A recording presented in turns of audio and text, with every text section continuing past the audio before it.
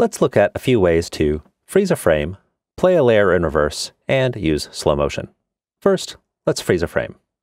I'll begin with the police chase car web composition and move the current time indicator to a frame, say here, that I want to freeze.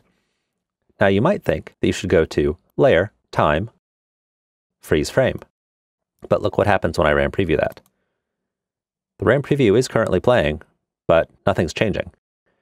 The freeze frame command is just making the frame frozen for the entire duration of the layer. So I'll press Ctrl Z to undo that.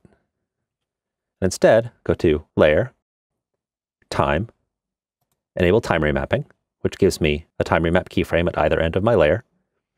Now because we're going to be stretching this layer out, we should make the composition longer to accommodate it. So I'll press Ctrl K or Command K on macOS, bring up the composition settings dialog box, and extend this out to 10 seconds. Click OK. I'll use the zoom slider here so that we can see the entire composition. And I'll extend the layer by dragging, or what I find more convenient is to press the End key to go to the end of the composition, and then use the Alt right bracket key to trim the out point so that it comes to the current time indicator. All right, now let's freeze that frame. So this is the frame that I want to freeze. I'll click this button right here, the Add or Remove Keyframe at Current Time button. That creates a new keyframe. Then I'll select these two keyframes and move them down a bit by just dragging one of them. As long as both are selected, if I drag one, they both come along. I'll just drag it out about 2 seconds. Now I'll shift-click this keyframe to deselect it. Now, if this is the only keyframe that's selected, if I press Ctrl-C, that's the one that I copy. Now, if I press Ctrl-V, that keyframe that I just copied will be pasted at the current time indicator. So here, I press Ctrl-V. So now let's look in the graph editor to see what I just did. We have the layer playing back at its normal speed here, as you can see by this slope that is a 1-to-1 slope. Then you have a flat area, and a flat area in the graph indicator for time remapping means a frozen frame. And then you have the same 1-to-1 slope for the rest of the layer duration. So normal speed, frozen frame, normal speed. If I press Home to go back to the beginning, and then begin a RAM preview,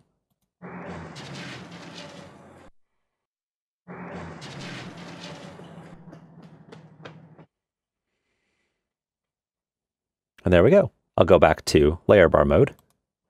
Now notice that our layer goes on for quite a while after our last time remapping keyframe, and the last time remapping keyframe is the end of the image data for the layer. So what we can do is press K a few times. Each time you press K, it goes to the next keyframe. If you press J, it goes to the previous keyframe. So here, I'll press K until I get to that last keyframe.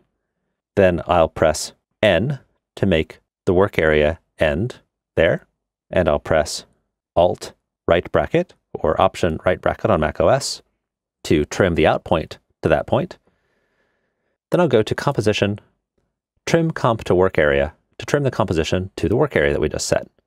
And there, now we have a layer and a composition that are both exactly the length of our animation. I'll do a RAM preview again.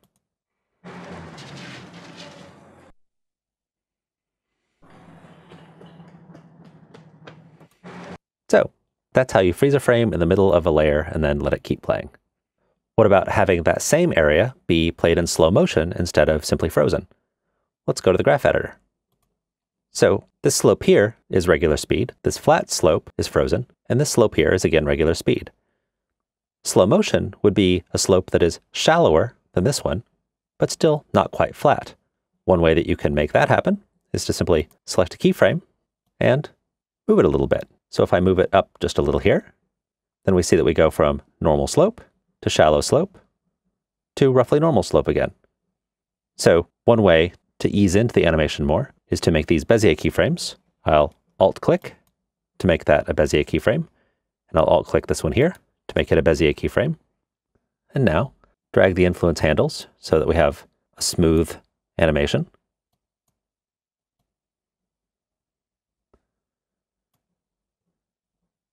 And now I'll do a RAM preview of this.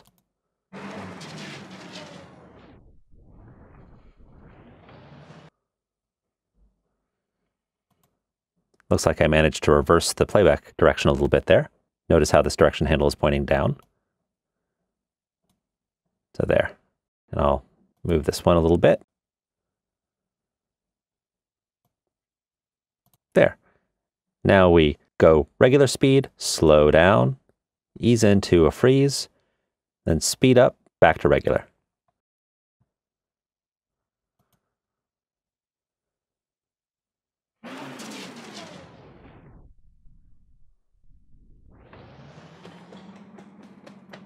I'll go ahead and delete these keyframes in the middle by selecting them and pressing delete. And now let's try playing the layer back in reverse. One way to do that is just to drag that up there and drag this one down so that now with the slope being angled downward, playback is reversed.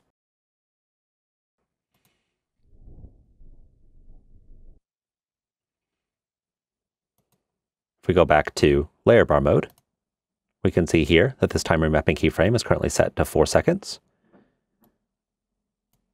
And the first one was set to 5.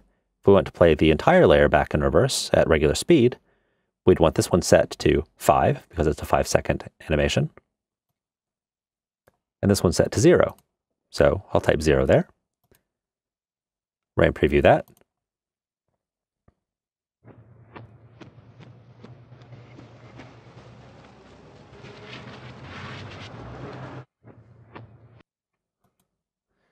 But there's actually an easier way to reverse the playback of a layer.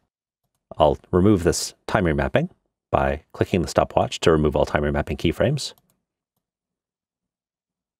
And then choose Layer, Time, Time Reverse Layer. Notice the little crosshatches indicate that this layer is going to be playing back in reverse. I'll RAM preview.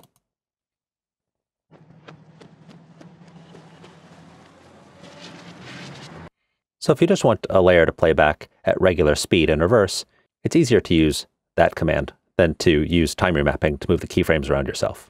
So that's how to freeze a frame, how to get fine control over slow motion, and how to play a layer back in reverse.